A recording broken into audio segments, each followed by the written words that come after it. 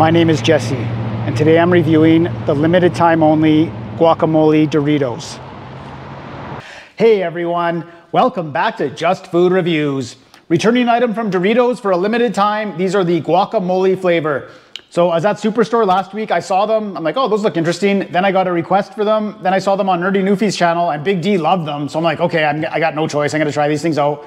Go back to Superstore, sold out. Go to Freshco, sold out. Go to Save On Foods, they have them.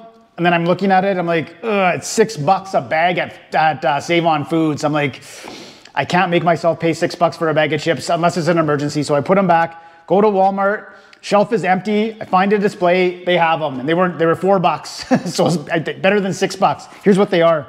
Doritos Guacamole flavored tortilla chips are back for a limited time only. Enjoy the bold flavors of guacamole dip and the iconic crunch of Doritos tortilla chips.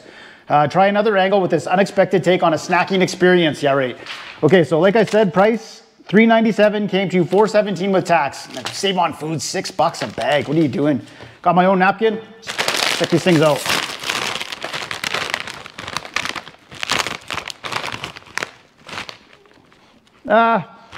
Not much of a scent.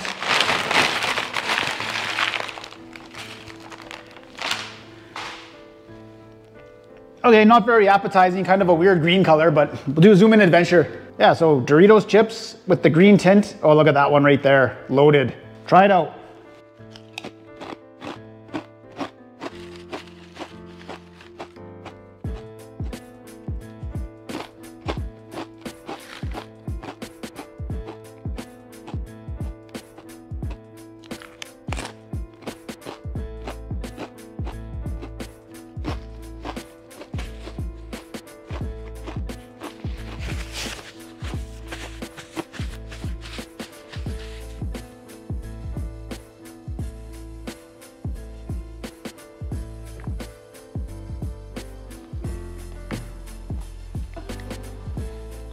Got a little bit of a Cool Ranch vibe to it.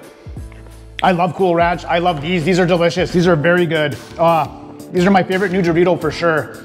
I did like the Flaming Hot Cool Ranch. I haven't seen those in a long time, but for a new Dorito or a returning Dorito, these are delicious. How high do I want to go?